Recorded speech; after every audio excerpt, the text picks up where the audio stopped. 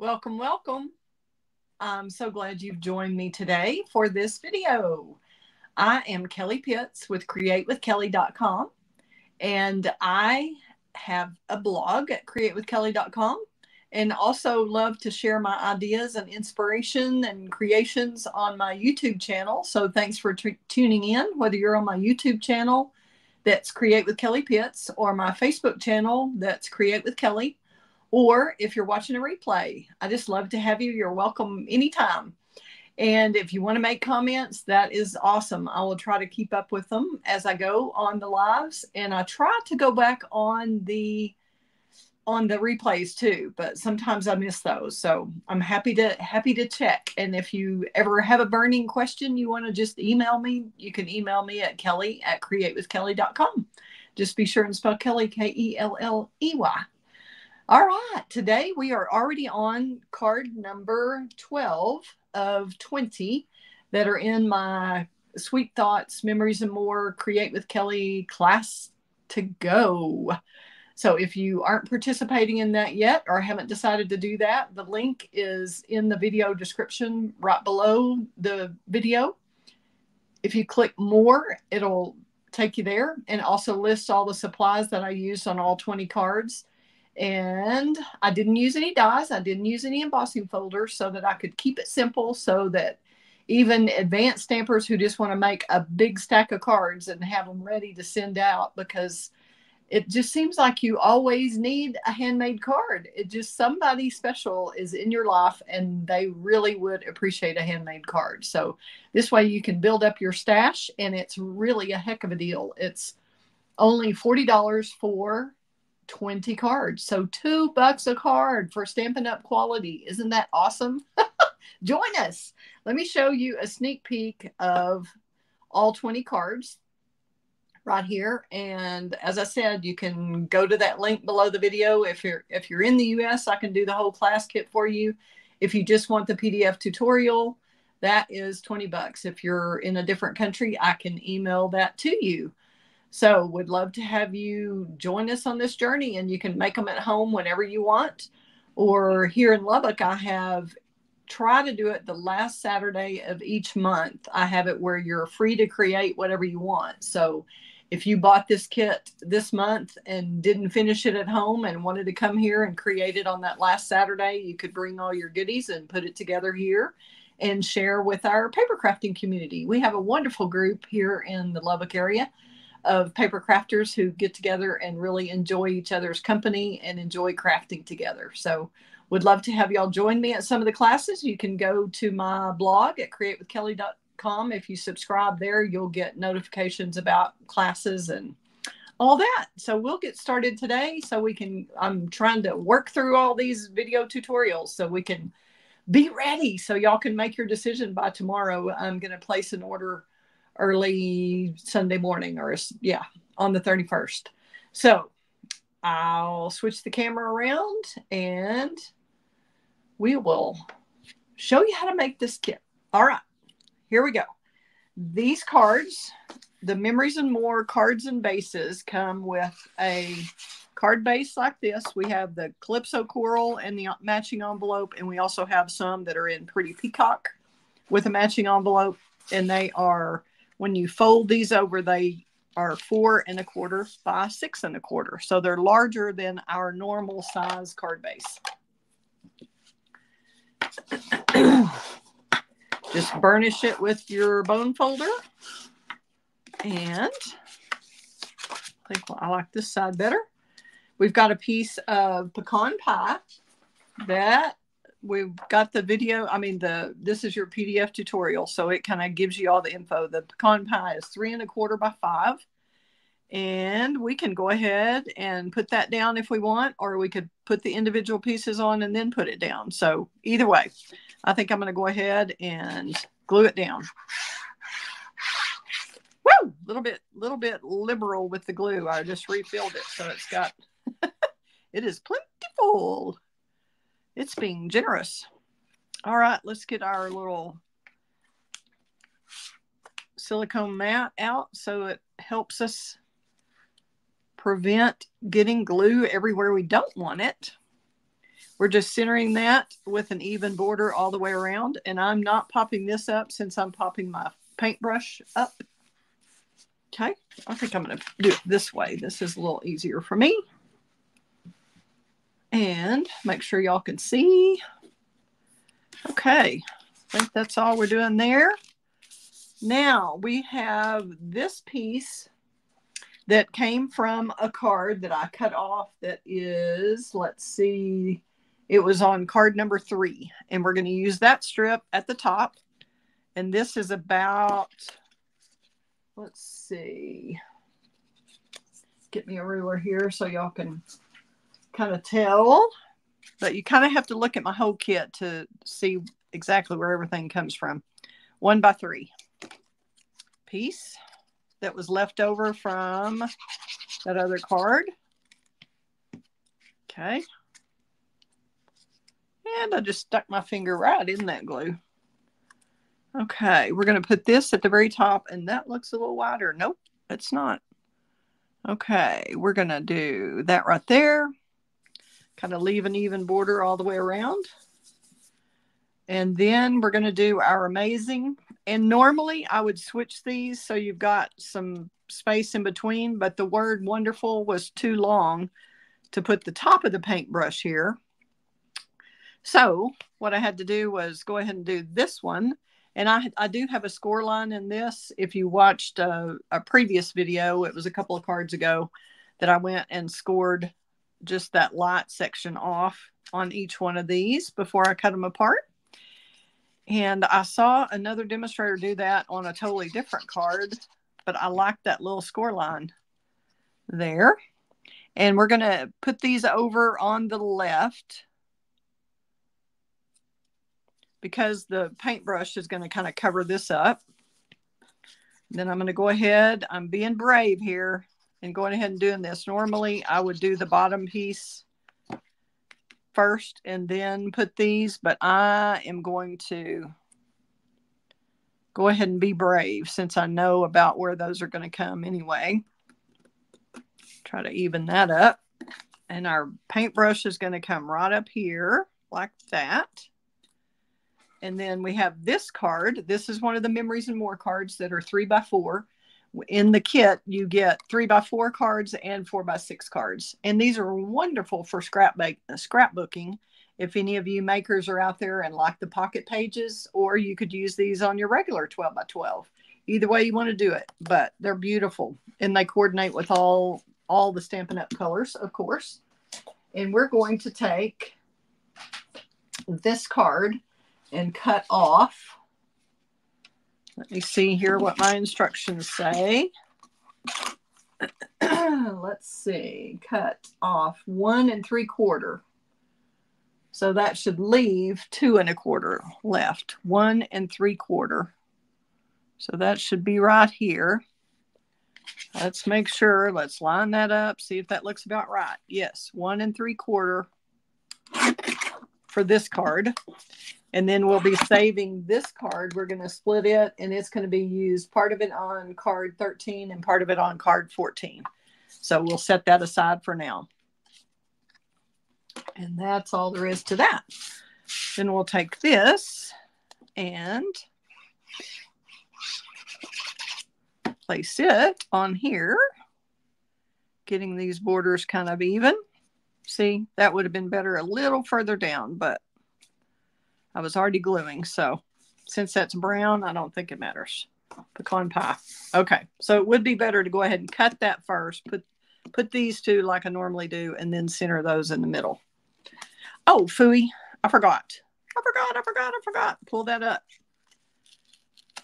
We need the petal pink ribbon around here first before we glue that down. I'm going to flip that back over and get our petal pink. Forgot about that. And this petal pink ribbon is, we've got about a 5-inch and a 9-inch is what we would use. And we'll go ahead and use seal on the side here, even though we're going to glue that down. Just to get this centered. And I usually always talk about layering. You have to look at your card and say, what is on the top layer? What's on the middle layer? What's on the bottom layer? Because you can't glue this layer down and this layer down and then get your ribbon on. Got to pay attention. Okay. Now we're going to go back and glue that back down and go ahead and put it on the ribbon also. Sure and get our corners down and the ribbon down. Okay. Which way do I like it? That works. I think either way you glue it is just great. Okay. Then we'll have about a 9-inch piece. And this petal pink comes in a combo right now. And this one I know is going on sale on the 9th, but I don't know if it'll last until then or not. It's just a crapshoot to decide what you want to do. Depends on how badly you want it. If you want to save a little money, but it comes with the lemon lime twist ribbon also. It's in the combo pack. This was in the Zoo Crew suite in the annual catalog. So we'll just tie our little bow. Get that. Hold that. See if I can get that a little better. I'm just going to redo it. And if you want to cut yours off the roll first, it's probably about 9 inches. Now I'm going to hold that tighter in the middle. That just does not want to hold for me. Now, there we go. Now it's behaving. Twist that a little bit. Make your little ears go whichever way you want it to go. Some people do it the bunny ear way. Some people, there's just a lot of ways to tie bows, like tie your shoes or whatever. So whatever works for you. Now, tighten that up and decide, let me see, that I think needs to go that way too. And we'll just make a cute little bow right over here. Do you like this side better or that side better? So just make your decision there. And get a glue dot. And take your bow to the glue dot. And we have one there. I'm going to go ahead, since I've got extra room, I'm going to go ahead and do 2 glue dots just to make sure we keep that secure. And we'll just add that right there on top of that ribbon so it looks kind of like it's tied right there. And if you're afraid that's going to come undone, you can stick a glue dot, take your pick tool, get another glue dot. Whoop, I missed it. I threw it over there and just totally missed it, I guess. Or I chunked it somewhere. I don't know what happened to it. But you could kind of stick this in between, underneath your dot here. I mean, underneath your little loop, stick the dot in there. And see if we can make that stay. I think you can get it in there, tucked in. Now that knot can't come undone because it's got that glue dot inside of there too. So you've got one on the back and one there. So that ought to stay put.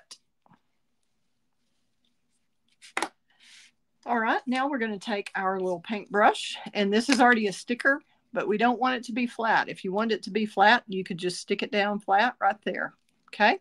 But we want ours to be popped up, or I do. Y'all can do yours however you want. It's your card. Create it your way. And since this is our major focal point here, I really want to make sure this whole thing stays up. So we're going to cut a little bit. Let's just cut a little bit of this side here. Nah, I think I'm going to use this one. This is more of a straight side. I think that's going to work. We'll just peel that edge off. And that's a little bit too much. We'll snip that here on the end. Whoops. Did I peel the back off of that? No, I didn't yet. Okay, so leave your backs on. And then we're going to take and use our embossing buddy to unstick or de-stickify, however you call that, to make the sticker not sticky anymore. Okay, so we've still got our backs on our dimensionals because we want that to stay sticky, but we want the rest to not be sticky. That way it'll stay popped up even after it's been in the envelope. Otherwise, those little sticky parts that are flat will just stick down to your card. All right. And we're lining this up so that you can't see that this wonderful and amazing, that's just how long they were. I had to cut those off shorter. But it works because with the paintbrush, just like this, so it hides that those don't go all the way over. We can bring it down just a little, but not a lot. You got to have that. You got to watch right here. Make sure the paintbrush and flowers aren't covering up the amazing. Watch and make sure it's covering up it's not covering the L, but it's covering up the line. That makes sense. So it's kind of a little bit tricky there. Not hard. Okay, then we're going to use our Wink of Stella. Get this paintbrush going.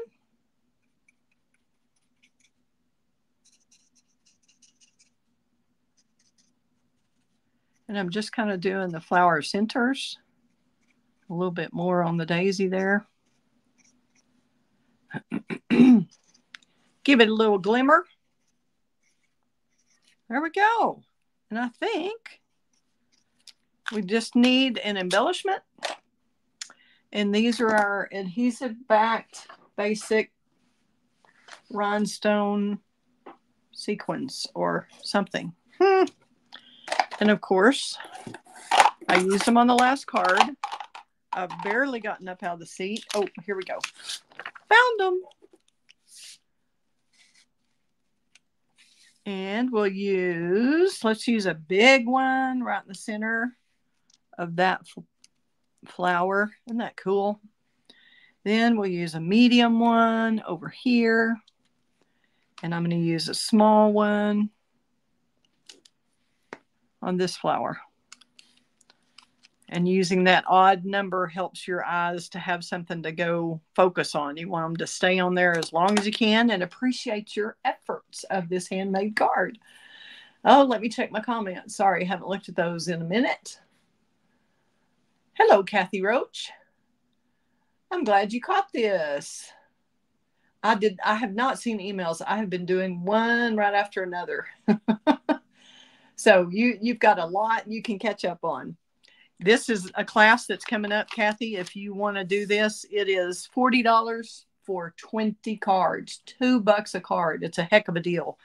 And I've got them all designed and I'll kit them up for you and so that you know exactly what goes with each card out of the Memories and More Sweet Thoughts kit. It's a lot of fun. So thanks for tuning in. If anybody else has any questions or anything, let me know. And if you're watching the replay or if you're watching it live, I would love for you to share the video with your crafty friends. And I will get ready and do the next card. This is number 12 of the 20. So,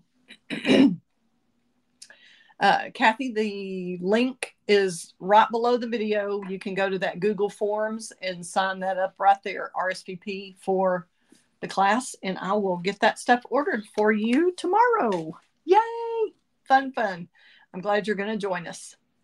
All right.